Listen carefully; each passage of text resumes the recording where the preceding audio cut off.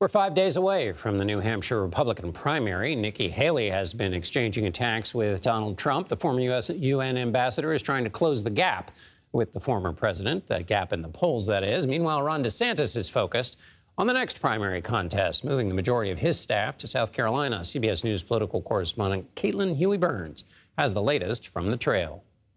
All eyes are on New Hampshire. Tonight in the Granite State, Nikki Haley is sharpening her attacks against her chief rival, Donald Trump. It's the drama and the vengeance and the vindictiveness that we want to get out of the way. That pitch resonated with independent voters we spoke with. I think she really needs to go after President Trump, former President Trump, more. Really a little more aggressively. I voted for Biden. However, I do believe that we need to change. But she still has an uphill climb. With 5 days to go, Haley is barnstorming New Hampshire as Trump maintains a steady lead in the polls. Hey, Governor, is New Hampshire make or break for your campaign?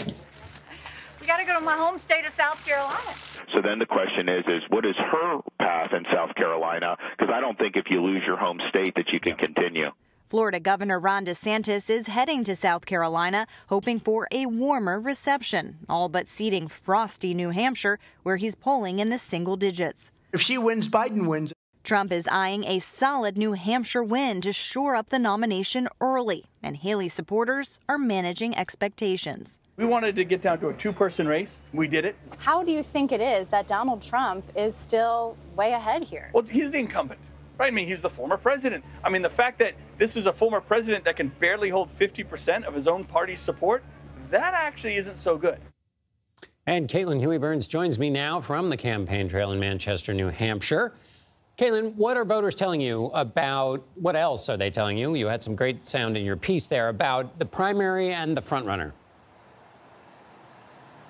Yeah, good to be with you, John. Well, voters that we've been talking to, a lot of them here, as you know, are undeclared voters, which means that they can participate in the Republican primary if they want to, but don't necessarily belong to the party. And a lot of the undeclared voters and independents that we were talking to were supportive of Nikki Haley, kind of seeing her as a vehicle for defeating Donald Trump. But Haley and Trump are competing for very different sets of voters. I sat down with some yesterday who were just overall very disappointed in their options. As you know, New Hampshire is a place that really prides itself on being the first in the nation primary. You get to meet candidates face to face. You get to ask them questions. It's an engaging process.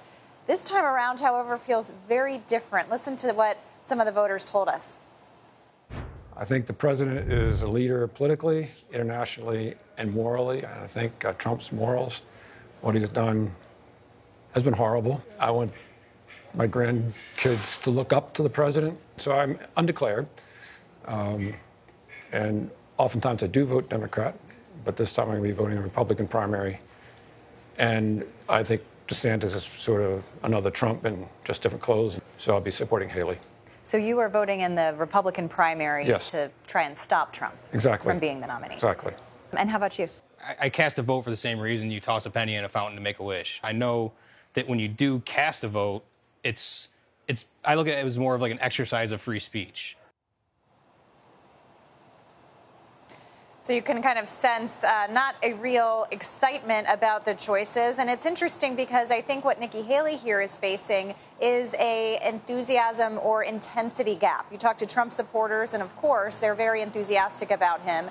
But when you talk to Haley supporters, it's more of how can we stop Trump, not necessarily how can we boost Haley. So she can appeal to independent and undeclared voters here, but can she get some Republicans to turn out enthusiasm for her through the stretch is a question that remains to be seen.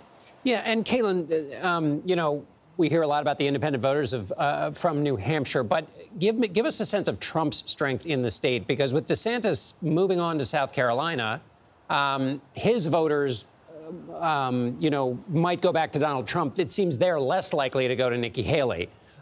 So what can you say about the strength of Donald Trump in New Hampshire?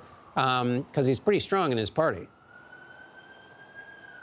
He is very strong, and if you think about New Hampshire, it's the place that really gave him a boost. In 2016, he lost Iowa, came here to New Hampshire, won New Hampshire, and that really catapulted him through the primary. So it really gave him his start. And, you know, you talk to the Trump campaign, and they note that independent voters can support Donald Trump, too. Just because you're undeclared and don't belong to the party doesn't mean you are necessarily against Donald Trump. So they are also competing there a little bit as well. But Trump and Haley are really going after each other in these final days because this really has become just a two-person race here in New Hampshire. As you mentioned, DeSantis has kind of all but ceded New Hampshire to the two of them. Donald Trump is very confident in his chances here, and his campaign really just wants a huge win here to be able to kind of coalesce the party around him and move on and lock this nomination up. Caitlin Huey-Burns in Manchester, New Hampshire. Thank you.